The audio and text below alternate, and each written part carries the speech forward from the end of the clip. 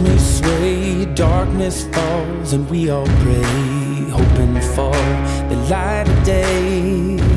Down to the river I have held the devil's hand, felt the weight of my own sin, burdened by the heart of man.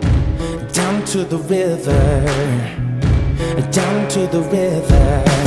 Up, oh, bury me, carry me up, oh, far beneath. Oh, fire and water me, going down deep. All right, got a deer with a bow. First one in about 20-some years for me. Hunter got his buck early in the year. I came out here the other day for hogs with the rifle and the thermal, and I seen 17 doe out in the field, just bunched up right here on a neighboring field.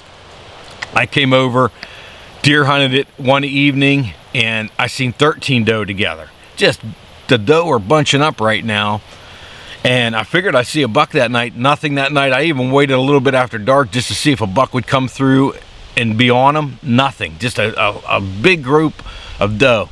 So there's too many doe on this property right here, so I figured I'd come in and thin them out if I could get a nice shot and nice video. So what I did, I have a pinch point here on this ridge. So I got the top of the ridge here, probably about 50 yards from me.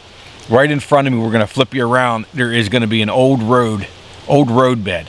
And it stays up to the close to the top of the ridge, but after this drainage, it shoots down and it gets wider. So right here, I'm pinching them, just like men up in West Virginia, Pennsylvania. I used to hunt them in Maryland. Pinch them between the drainage and the top of that ridge, and you got them. You got a 50-yard shot, 25-yard shot up, 25-yard shot down, and you cover that whole area.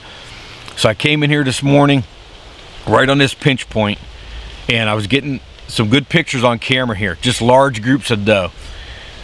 Walking in, my camera was telling me there was one doe in here. So what I did, what I do in situations like this, when there's not a lot of them, there's only one, I came down here making a lot of hog noises. So I'm walking fast, I'm breaking branches, I'm snorting like a hog, push that deer off like a hog does, and they normally come back within an hour. Got in my blind. Love hunting in the blind. I want to get into saddle. We're gonna have a combination of in the blinds and in the saddle, because in the saddle I could get to where I could have shot that first doe in the morning. So doe came back, that doe came back, but she didn't come up the road. She went up to the top of the ridge, and I would have had a better setup if I'd have been up in the saddle there, 25 yards from the top of the ridge, 25 yards from the road. I could have taken either shot, but I love to get in that blind sometimes. I just like to get in there and sit. Windy day, you can tell the leaves are falling. It's just, I like to get in there in case it's gonna rain. I always have a few blinds to set up. That saddle's gonna be key down the road for us to move around. I set up in here, that first doe went up past me, and I just waited about an hour and a half, and then two come up right up the ditch, and then another one, and then another one, and I had 9 deer all within bow range. We'll have video up here. I got about 30 minutes of video. Now I had my good camera, my good Canon camera on recording, and I had my iPhone on top because I like the slow-mo feature on it. I hit slow-mo on there. Get about 30 minutes of video, and I look and my Canon shuts off. The battery had died. I can't switch it, so what I do is I totally rely on the iPhone for the kill shot, but I put it on slow motion, and you got a great kill shot on this.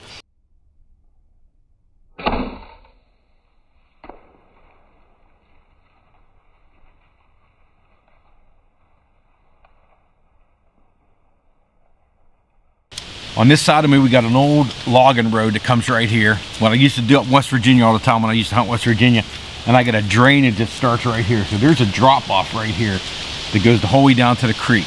Now this is a great spot that I love because it pinches those deer in between this drainage and the top of that ridge. So if I get in a saddle up in here, I could shoot up to the top and to the bottom. I just chose to put a blind here. We'll do a video up there just on some horizontal, there was some horizontal blowdown, some cover. I put a blind up there, and within a day they were walking by here on my camera. So I brought a camera back here. I just knew through the past that I could throw a camera up here and see, and those deer were traveling right on this, right in here, feeding all day. This shady cover lets them come in here. These does come in here all day, bed down. I kicked them out of the beds right here before. So The doe was about here, about 25 yards away. We'll go down here. I could actually see my arrow from right here where it was standing. I could see my arrow, and I looked down farther down the ditch and I could see the doe already. All right, we got the start of blood right there. And that deer jumped over this. If you look in the video, he jumped right over this. And then we start to hit this drainage.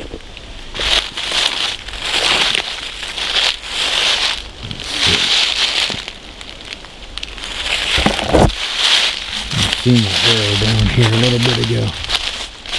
There's my arrow right there. I can see the luminoc.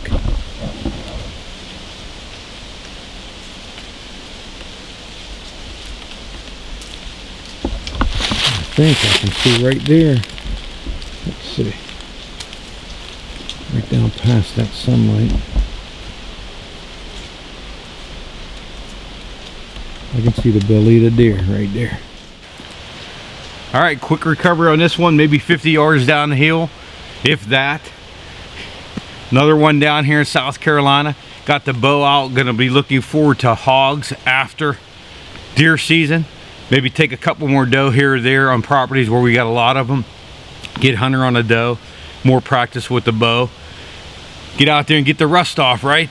But look for them pinch points, man. I'm gonna be heading to West Virginia next week on some state game lands or some national forest. Is exactly what I'm gonna look for. That drainage that comes up, pinches that close to that top of that ridge. Get that funnel going through there, and hopefully we can get up there in Pennsylvania, and I'm gonna hunt West Virginia this year for the first time. And again, 20 some years I haven't been up in West Virginia.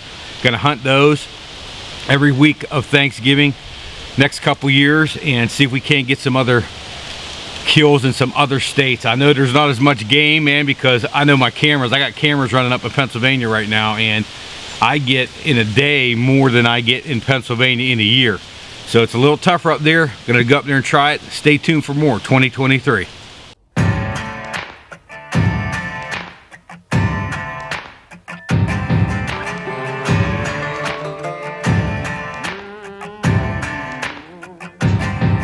With a piece in my hand and bloodshot eyes, I walked to the water for a last goodbye. He begged so much, it clouded my mind. One thing's clear, the man's gotta die. Might makes right, so he said, when he held all the keys over our head. I lived in that grip, but now he'll learn at the end with the tables turned.